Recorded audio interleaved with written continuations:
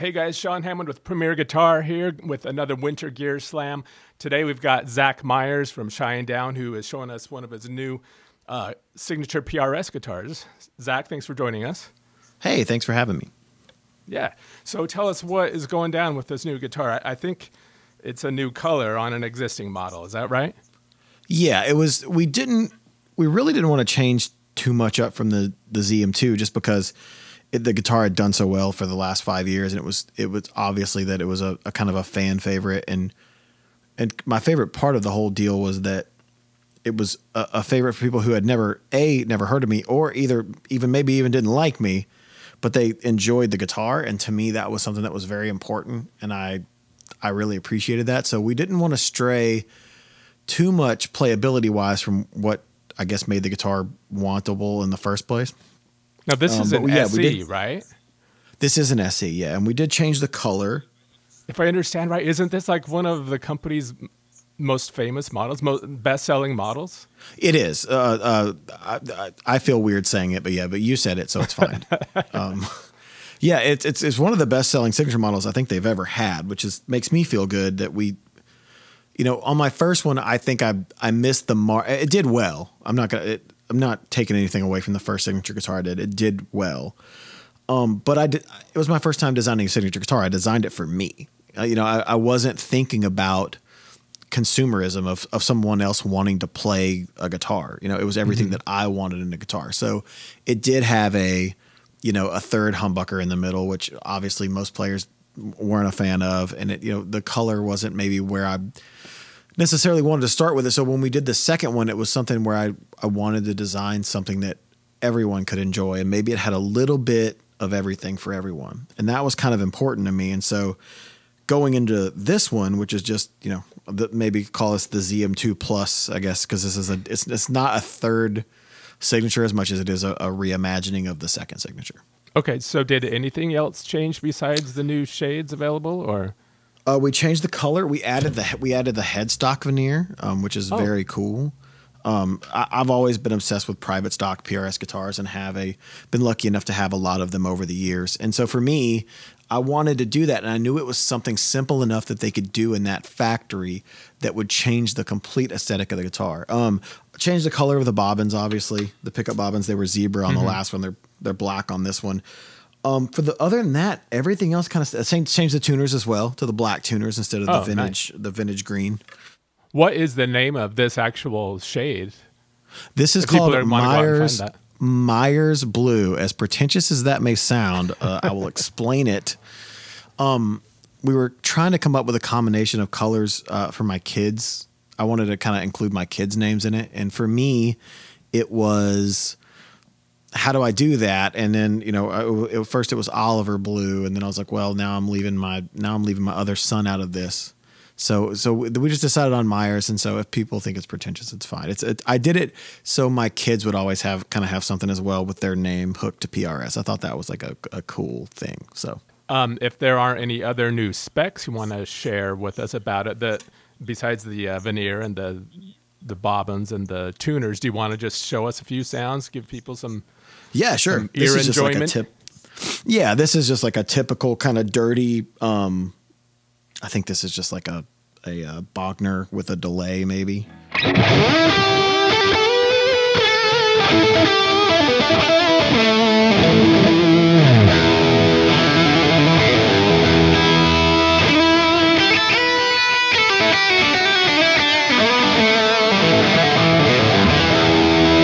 That's the bridge, and then the middle. The thing about the middle for me is something that I really enjoy as well. It's kind of getting it to the place where between the two pickups, it kind of creates this. I hate saying this word when I'm talking about other guitars, but telly-ish, kind of a neck pickup on a telly thing, which is something I enjoy. And I hate saying the word telly when I'm talking about my own guitar with another company, but it's something that I enjoy the middle position. It's something that I do often, especially on like a clean tone, but even on the dirty, it still has enough clarity and note choice to kind of like cut through and not get lost.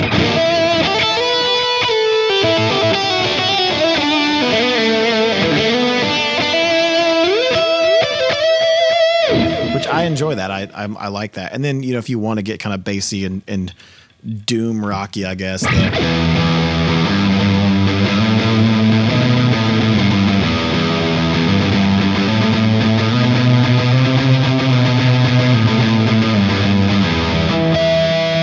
The neck pickup can kind of do those things as well, you know? So that's, you know, we didn't really want to go too far from the pickups because a lot of people enjoyed the pickups on the first one. And if they didn't, they would change the pickups. But I saw a lot more people kind of playing the guitar how I played it, which was pretty much straight out of the box. You know, I put, if they don't send it to me with my size strings on it, all we do is change the strings and put strap locks on it. So we really don't do much to the guitar. And that's kind of the point of the SE line, and going with the SE line for me was to have a guitar that a kid could take out of a box and play it, and he's playing it the same way he sees me play it on stage in front of 15,000 people. You know, that was, to me, one of the most important things I could ever do as far as, you know, designing a guitar.